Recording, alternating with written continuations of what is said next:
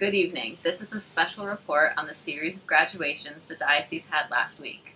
Trinity Catholic, Colby Cathedral, St. Joseph's, Notre Dame, and Immaculate High School held wonderful ceremonies throughout the week that highlighted academic, athletic, and artistic capabilities of our students.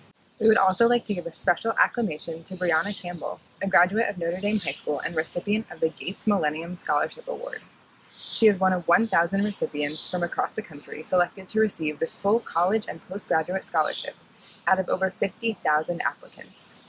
Brianna has enrolled at Dartmouth College for her undergraduate studies and also plans to attend medical school. Our diocese is bountiful in knowledge and all the other amazing gifts God brings to each one of us. May God bless all our graduates and continue to help them love and serve the Lord in their future endeavors.